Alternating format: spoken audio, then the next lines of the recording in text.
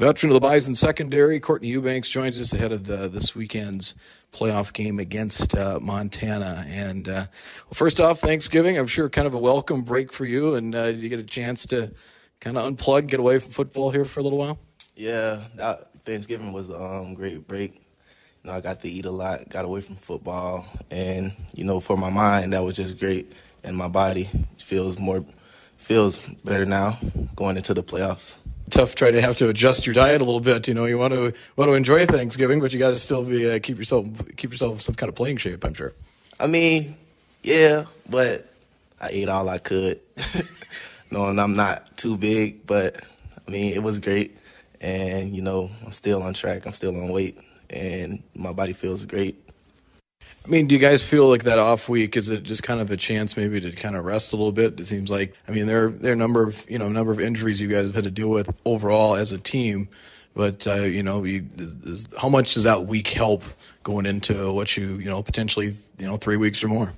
I mean, getting that break is great because players get rest from. I know we had our bye week. It was late in the season, so before that, we was kind of getting banged up, and then we come back after that bye week and more games getting banged up more. So this break was amazing to get some rest and get your mind off of football a little.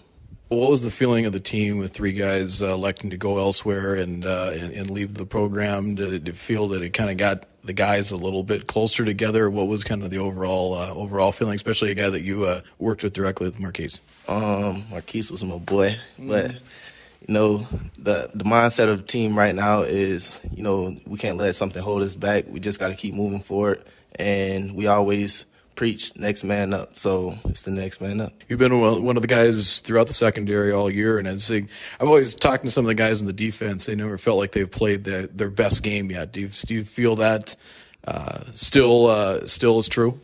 Yes, I still feel that is true, and our best game is yet to come, but it's coming. Well, maybe this week with Montana, I know they've got a couple good receivers. They've guys that are really dual threats as return guys and receiving guys. I mean, where's the biggest challenge for the secondary come from? I mean, it's a lot of challenges between teams. I don't think these are the best receivers we have faced, but they do put the ball in the air a lot, so this will be an exciting game. All right. Do you feel too where they can maybe get front three, front four guys can get some heat on you and make things a little easier for you in the secondary? Yeah, I like my guys up front. They always bring heat to the quarterback. So, I mean, I don't have no worries about them not getting there because I know they will. All right, you come in where, I mean, yeah, you're the national champions and still the favorite, but everybody's talking about South Dakota State. Do you still kind of feel like, we're still here, still kind of lying in the weeds a little bit? Yeah, I mean, I'm sure that we will win the championship, no doubt about it. Okay. But, like I said, we haven't played our best game yet. It has yet to come, so when it does come, it will just keep flowing after that.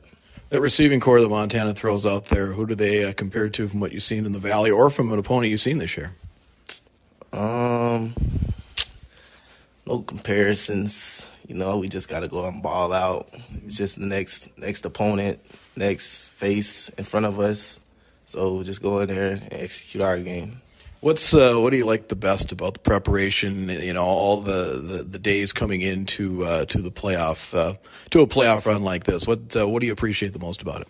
I appreciate that we get this bye week. We get a bye week first round, and we get a chance to study like both teams without going into that week where we only have 4 days to get ready.